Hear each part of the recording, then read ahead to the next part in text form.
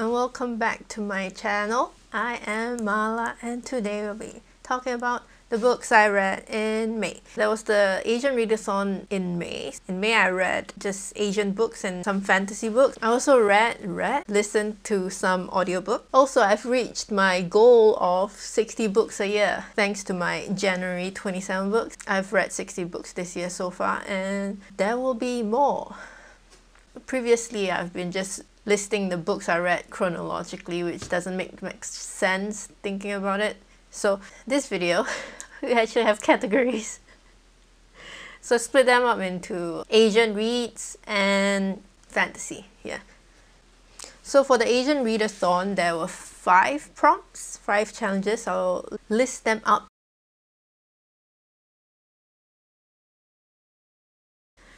And yeah, I've just, with my first book, I kind of already ticked off 3. So the first book for this video is A Tale for the Time Being by Ruth Ozeki. So this is a contemporary magic realism book written by a Japanese American or American Canadian, ethnically Japanese. In this book, Ruth is like semi-autobiographical. So you have Ruth and her husband in this. She finds a Hello Kitty lunchbox washed up ashore. So she lives in a very remote island in Canada. So she suspects it's debris from the 2011 tsunami.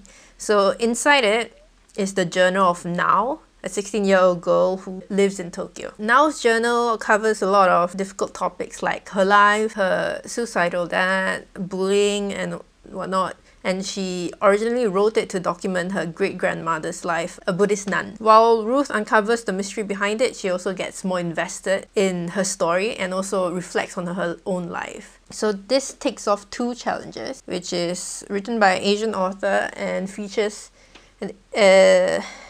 an Asian character who is a woman and older. It is also recommended by Read with Cindy, so it's highly recommended. What I thought about this book, I enjoyed Nao's part of the story. So you read Nao's diary alongside with Ruth.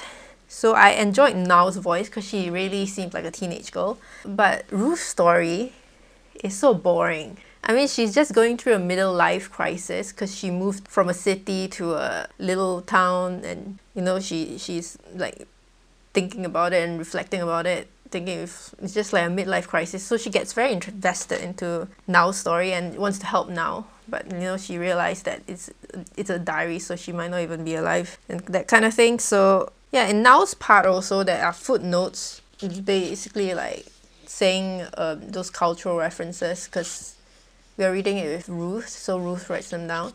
And with all these books written by like Japanese Americans writing about Japan, same with Korean Americans writing about Korea, they always cram a lot of like cultural things. They want to teach you about their culture, right? So they cram a lot of it, but sometimes it feels a bit too forced. Yeah, in this one it was okay, but like in some other books I've read, they just felt very forced. Throwback to January's If I Had Your Face. Yeah, overall it was okay until the magical realism part came in, and then it just sucked me out of it because it happens near the end, and then they try to justify it, and then the last chapter or the last 2 chapters are talking about like quantum worlds or something and Schrodinger's cat. So it just gave me a headache when I ended the book because they're just talking about this kind of things, and I didn't like it because I'll be fine if it was just like Nao's story. But with Ruth's story, it just drags it down a bit. So in the end, I give this a 3.5. Okay, next book I read this on Libby. I read quite a lot of books on Libby this month. It is The Cabinet by Eun-Soo Kim, which is a sci-fi magical realism book written by a Korean author, translated into English. So part of like the challenge is to read. You can't like repeat the same ethnicity. So if you read a Japanese author, you should read a not Japanese author just to count it in the challenge. So this is a Korean one. It ticks off just written by an Asian author. Yes. So in this, there is the Cabinet 13, an office manager. He's hired to do some like basic manager stuff at some research lab facility. It's not a lab, but they do research there. But he's just in charge of like ordering like not stupid things, like office things. So he only has like one thing to do the whole day. He's very bored with his day-to-day life, so he goes snooping around the office, the different levels, and finds Cabinet 13, which is full of reports of people. So the people in questions, they're called symptoms.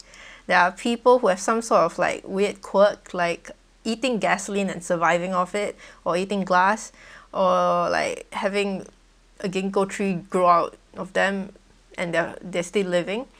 So they're theorized to be like an in-between of humans evolving to a higher species. So yeah, it's full of reports of that. And then the professor found out that he read it, so he hires this office worker to manage, also to like interview these kind of symptoms. So most of the book is just like short stories of him talking to these symptoms, and it covers a lot of like office work, daily life issues, like I don't know, just scared to go out, anxiety.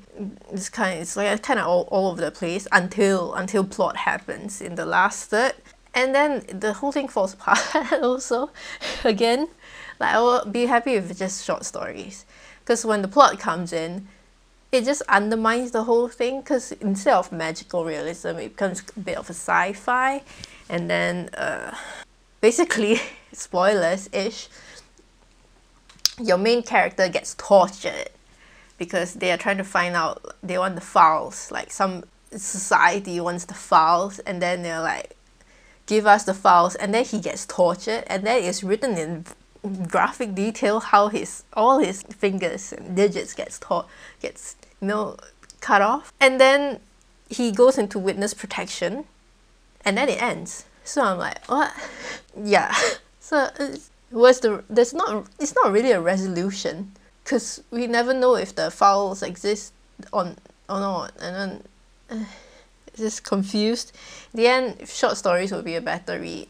And I gave this 3 stars. Okay, the next book is a YA fantasy. It's called A Magic Steeped in Poison by Judy. It's a debut novel for this novelist, and it has a beautiful cover. That's the main reason why I read it, because I don't read YA anymore. But the cover and also the plot kind of intrigued me. Yes, this is first in the Book of Tea series. So in this, there's tea magic, like tea brewing is a kind of magic. Magic Steeped in Poison is actually written by a Taiwanese-Canadian author. It's set in like an ancient fantasy China. There are still different regions and different foods, but their foods are very similar. Okay, that's the point. Okay, we follow Ning on the journey to join the kingdom's Shenongshi competition. So Shenongshi is the magic of tea making. And then Ning herself is not the Shenongshi of her family. The title is for the mother, but the mother passed away from the poison from poison tea that Ning herself brewed. And her sister also drank it. But her sister is still alive because the mother saved her with her last breath. But her mother died, yes. And her sister is supposed to be the like student of her mother. But then, she's suffering from the poison tea, so Ning goes instead. And she goes to find out why there's poison tea around the country. That's the main reason. She wants to know why and who is behind this. And also there's a political conflict, there's romance in this. So this takes off 2 challenges, a universe that's totally different from mine, because I live in England now. And even in Singapore, I was not very like Chinese. And a beautiful, beautiful cover. What I like this book is the world building. It describes like different provinces very vividly. The food descriptions in this, and just like, and yeah, it's parallel to the Chinese food that we have. So while I was reading it, I got hungry. It's just the world building. The descriptions of the tea ingredients seems very well researched, but the plot, the characters, very flat. So many plot conveniences happen. Like for once in this challenge in the competition, Ning needs to find something that's hidden within the flowers. Like there was like this whole lotus garden or like ponds or whatever, and then she's supposed to find something that's hidden in the flowers, and then there's only 3 of them, and then she communicates with the flowers, and that wasn't like established earlier, like that she did have this power. It's just conveniently she has this challenge, and conveniently they bring up that she has the power to communicate with plants. So it's just very convenient. And also, well, in Ning's point of view, but like, even though I thought I knew her, whenever she does things that I did not expect her to do. So I don't really get a good grasp of like her character or any of the characters really. And then there's the love interest, which is, I mean, he's fine. I don't know, just Ning's point of view, just very frustrating to read, because she drank this truth tea, and then she still doubts him for some reason. I don't understand. And it's in insta-love, don't like. And it's also written in present tense, which, I don't know, I think this is the first book I read that is in present tense, or at least it's jarring enough that I realized it was in present tense. So yeah, just the characters, plot not nice, but the food description very nice. I gave this a 2.5 stars.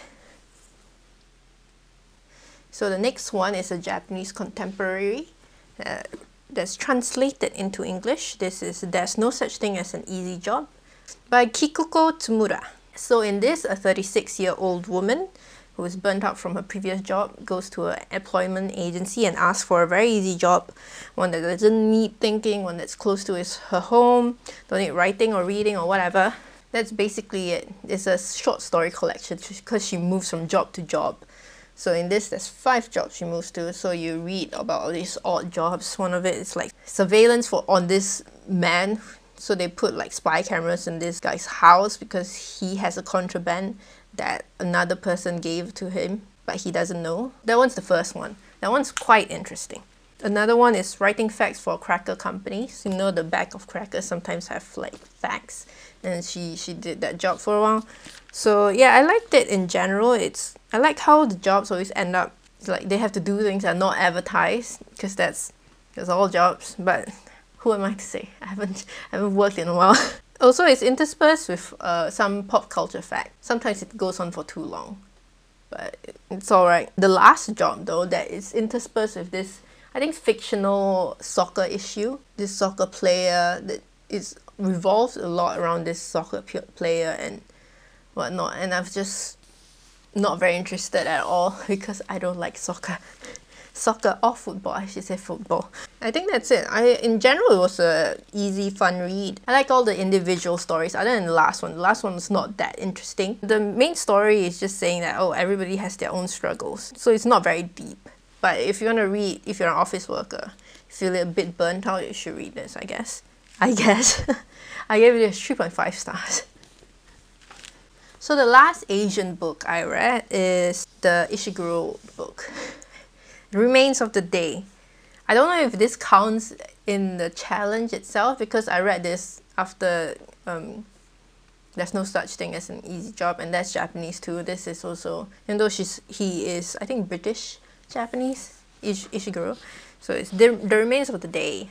There is a movie on this, and it stars Anthony Hopkins, and apparently it's very good. This is a historical novel. So in this, in 1956, Stevens, a butler who has been working for over 30 years, decides to go on motoring trips across the West Country to visit his former worker. Yeah, he reflects on this journey, on his job, and what he has done during the last 30 years. So at first, it was quite boring because you're just reading about a butler, right? But after 40 pages, I was hooked. So I knew there was an unreliable narrator going into it, which I think helped me understand the book a bit more, because I think if I went in blind, I would be like, because what he says and what he does are two very different things. He's like very in denial with the things that he's doing. So it's similar to When We Were Orphans in this way, because When We Were Orphans also had an unreliable narrator, and this also has themes of like memory, because you remember things differently from other people. But I really enjoyed this. I think this is the best Ishiguro work I have read, and I've read a few. This came out in 1989. It won the Booker Prize. So I can see why people like it, but I feel like the later books, it seems to be like chasing the same feel. Because in this, he reflects, right? She goes like on a hill, walks up a hill, and then sits and thinks about what it flashbacks. This kind of, is it framing device? I don't know what it's called, but it's in Never Let Me Go as well. It's also in Clara and the Sun. Actually, it's in a lot of his books, other than The Bird Giant. And it always feels a bit jarring. It doesn't feel as smooth as it was in this one. This one just feels like the transition just feels super smooth. I don't know if I was in a good headspace or whatever, but yeah, I just felt like this. It's just a really good book. I didn't put a star rating for this. I think I give this a 4 stars. I think the other books I usually give like 3 or 3.5. This is a 4 stars. And it's also very short, so this is, yeah, it's less than 250 pages. Moving on to the fantasy books I read, I just realized most of it was on Libby. I only have like 2 books on hand here that I've read. Okay, so the first one was an audiobook. It is The Song of Achilles by Madeline Miller. So the plot is just basically the retelling of Achilles' stories from the Iliad, but in Patroclus' point of view. So I knew this was romance going in. But I did not expect how big the romance is to the plot. Because basically it's Achilles' story, right? So it's a lot of Patroclus behind him or like alongside him telling it. The thing is, it makes Patroclus seem very dependent on Achilles. So Patroclus doesn't have much of a personality, I think. Other than, you know, he got kicked out of his palace because he accidentally killed a boy. And then I guess that's his whole personality, was just like he wants to be useful in a sense, but that's all he got. Other than that, he's just like constantly fawning over Achilles, and then constantly mentioning Achilles' feet, which I understand. Maybe it's just a throwback to Achilles' heel, but I really did not like this. I did not like this. I loved Madeline Miller's Circe, but I cannot with this because it's just so focused on the romance and the dependence. And then I like, personally, I didn't get why Achilles would fall for Patroclus anyway. Man, I'm gonna get heat for this because this is so well loved, but what I wrote down is Patroclus is such a simp for Achilles, and I dislike listening to Patroclus wax lyrical about Achilles' feet. Especially at that point, they were 11 years old, and I didn't even know they were 11 years old because he was writing it like he was like 18 or something. Like, who kind of... And then there was this, when they kissed, there was this description of like 2 bumblebees, and I'm like, what? The lyrical writing is a point of Madeline Miller, right? But it just feels a bit forced. It's too much in this, and I think a lot of like metaphors and similes here didn't make sense. It's just too much romance, and I don't read romance usually. Like, I don't like romance itself. I don't know how to say it, but like I can't even watch people kiss on TV, okay? That's the kind of person I am. So I don't like... romance just makes me feel a bit even though I'm married, but... Yeah, but okay, the whole reason why I chose this and stuck with it is because the narration of the audiobook was very good. The voices were very good. I really liked the voices. I also chose an audiobook format because I was crocheting, I still cannot pronounce it properly, crocheting a blanket, so it's easier to listen than to read. Did I give it stars? I give this 3 stars. I'm very lenient. I don't give anything 2 stars unless I really, really dislike it. Or 1 star, 1 star for Ariane. So the next one is a short novella. It's a sci-fi. It's called A Sound. I think that's how I pronounce it. I still don't know.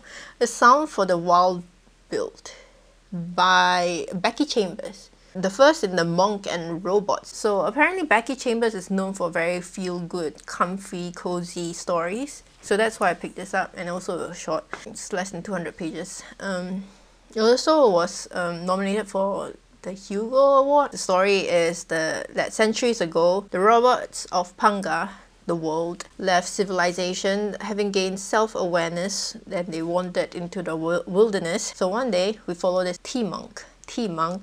He is basically like a moving therapist that serves tea. They are unsatisfied with their life, decides to wander into the wilderness in search of some bug. I don't remember. The whole reason why they became a tea monk, they quit their previous vocation to become a tea monk because they heard some recordings of this bug, and then they want to hear the bug in real life. But it turns out the bug is like virtually extinct in all the human civilization places. He wanders into a wilderness, and then when they step outside, a robot approaches and asks them, what do people need? And they didn't know what to do. They just want to do their own thing. They want to search out some bugs, right? So they journey together. Overall, it's a very cozy, feel-good read, but don't expect the robot to actually read like a robot, because it still does feel like a very naive human talking, and there's like hints of philosophy through it, but it's like what's this purpose of life, what's the meaning of my life and all that, and then the robot's like,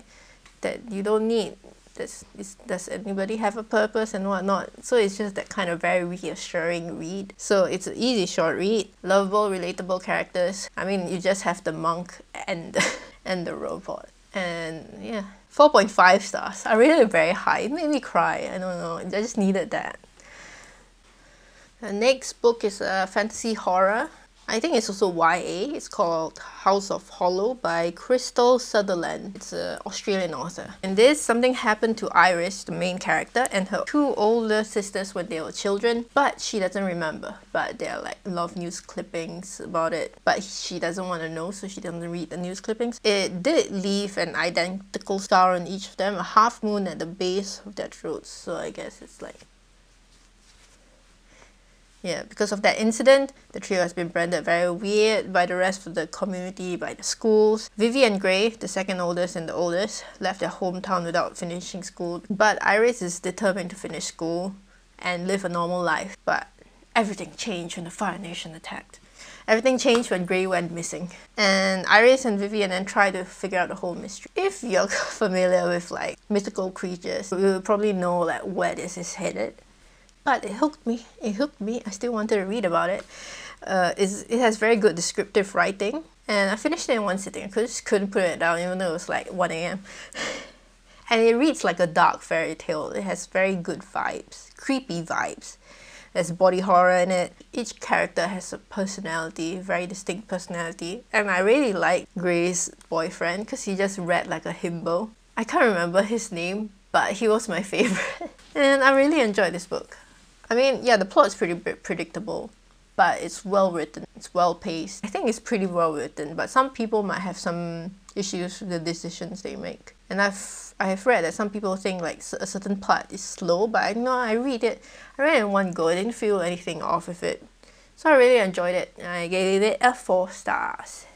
The next book I listened to is an audiobook this time. It is called A Natural History of Dragons by Marie Brennan. It is a fantasy/historical, and it's the first in the memoirs of Lady Trance. This is set in the Victorian age, but with dragons.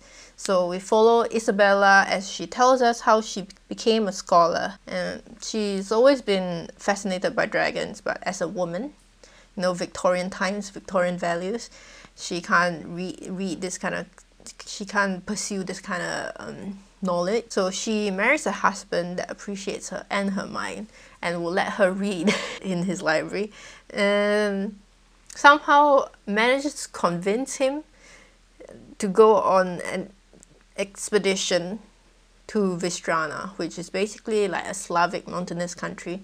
That's the whole plot, this book. So it's written like a biography. Biography, is that what they're called? So she's telling you how she became Lady Trent. Don't expect a lot of dragons, despite the name, because I think it's a very bad thing. Not a bad thing, but the marketing team kind of missed it, naming this a natural history of dragons, and a lot of people were disappointed because the dragons actually take a back seat, because the main story is about Isabella overcoming this difficulty and then going on this scientific journey. And when dragons are encountered, they are talked about in their like habitats, their behavior. So it's like very sciencey. It really worked as an audiobook. Like she's just talking to you, and it's just so good. And all the voices, the narration, very good for this. But it does feel very slow. It does feel very, very slow because it only covers this one expedition. And Isabella herself, she has a very strong personality, but she has very big, not like the other girls' vibes. But I personally didn't mind it that much. I don't know why. Yeah, I also read this one. I was crocheting. And it's a very interesting book. So I gave this 4 stars. I also read the next book. I didn't read it right after the first book, I think. I think I read an Asian book in between. It's called The Tropic of Serpents. So it follows Isabella on her second expedition to Ariga, which is basically fantasy Africa. Set 3 years after the book. So it's very similar to the first book. I just wanted to read it to make sure like I liked the book, because reading and listening to it are 2 very different experiences, and I actually like the first one more. This one felt way slower. I don't know if it's because I was reading it, but it shouldn't be, because like I read it so fast. Like it was quite slow in the middle, but the ending felt very rushed. So I think I'll continue this series, the Lady Trent series, but in audiobook form, so I can just like hook. I give it a 3.5. So the last few books, and just talk about them together because they are the books 3 and 4 of the Faithful and the Fallen, Ruin and Wrath. I won't hold them up, it's very heavy. So they're both very thick books. I think I read Ruin way early on in the month, and then read another book, and then read Wrath. Ruin was basically more setup, more people dying. Finally, this one character realizes the truth. That's what I remember from Ruin. Wrath was just based on the Battle of Drasil. A lot of things happened that I didn't like. So, yeah, I remember Wrath because it's just more frustrating. Like, the good guys are very unlucky, and the bad guys are very lucky. So it's just very frustrating to read. And there are like chapters right after another where the good guy lives during the battle or during a fight, and then is immediately killed by the villain. Like the good guy lives while saving another person, and then the bad guy just kills the guy. It happened like in 2 chapters, like back to back or something. It just felt like, you know, too soon. And I just didn't like it. And there was this one Kadoshim, right, the beings from the other world. There's just one Kadoshim in Wrath. I don't remember seeing him in Ruin that much, but in Wrath, whenever he speaks, it's just like, I will suck the brain from your eyes, I will eat the marrow from your bones. That's the only thing he says. Like, he contributes nothing to the conversation other than, I will kill you and suck your flesh. And it's just like, bro, that's like peak edgy. I didn't like that at all, because that was the only thing that he said. It's similar to one of the other characters where whenever he appeared, he was just like, my mom used to say that, my mom used to say that. It got a bit better in Ruin because he had something else to say, but then eventually he went back to, my mom used to say that. So my rating of the book series overall has dropped because of that, because I just suddenly realized the shortcomings of this book and the characters. Like, there are some characters that are developed very well, like the Kerwin. Technically it's Siwen, but if it's read in Welsh, it's Kerwin. Kerwin had a very strong personality and I loved her. Brina had a strong personality and I love her. They're all women. Corbin, our main character, I still felt like he's just like placeholder. At the start, he was very skeptical of the prophecy, but like in general, his personality is kind of bland. Other characters have better personality, like McQueen. McQueen's story. I hated how it ended, because, you know, Fidel did the worst choice possible ever during a battle. Fidel goes to find Nathaire, and she's just like, oh, he's my son. He'll listen to me for sure, right? But then did she forget that under Nathaire, there's this one guy that kidnapped her and mind controlled her? Lycos? Lycos is another story. I hated him so much. But yes, of course Fidel gets caught by Lycos. Of course, Lycos gets away with so many things. He's such a snake. Like, he'll just run away. I guess villains just run away. That's why they survive. But they just do something stupid or do something that hurts the good guys and then they run away. Which I guess is the point of villains. But I just really, really hated them. Felt like, because constantly through this one book, so many things happened that felt like ass pulls. I just rated the book down. Overall, the series, I'll just give it a 3.5. But like, I don't think I'll keep these books. I'll just donate them because I just didn't like how it ended. It's kind of weird to say, but I'm so used to having like LGBT romance in my books that they're all straight in this. So I'm just like, but it just felt like in this epic fantasy, there's just like no gay people. But that's just me. Am I right? Yeah, so overall I will give The Faithful and the Fallen 3.5 stars. I won't read the next series. The next series is basically set 100 years in the future. No, I'll just read Shadow of the Gods soon. I keep saying I will read it next month, but I haven't. But soon I will read it. Yeah, so that is it for the month of May. Total of 12 books, including 2 audiobooks. I feel very weird because all the Asian readathon books, I just rated less than 4. I never liked any that much. The thing is, I in general already read Asian books anyway. But if the readathon gets people reading Asian books, it's pretty good. In June, I don't have any planned reading because whenever I say I want to read this, I never do. So I will not promise anything. It depends on my mood. And I'm not in a very big mood to read anything too heavy.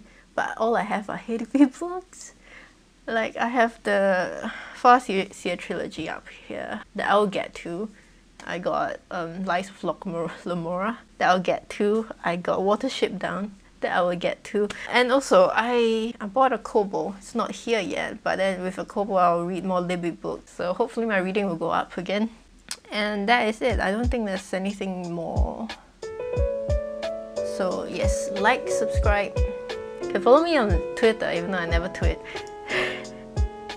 And yeah, comment. And I will see you in the next one, maybe? That is it from me. I will see you next time. Goodbye.